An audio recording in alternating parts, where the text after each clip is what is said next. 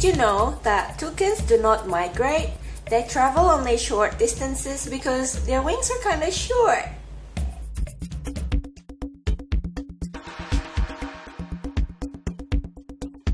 Hi everyone, how are you all today? I hope you're having an amazing day. It's Lea here, welcome back to my channel. Today I'm going to be showing you how I did a drawing of a toucan.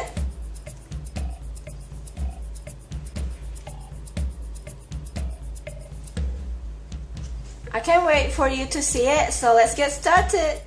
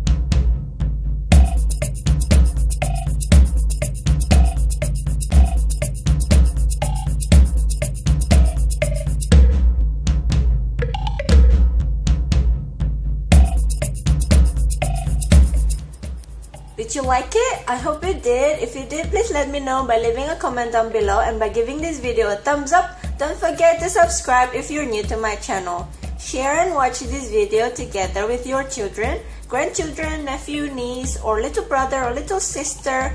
And if they would like to follow along using their pencil and paper, you can always get to their pace by clicking the pause button to get to the point needed.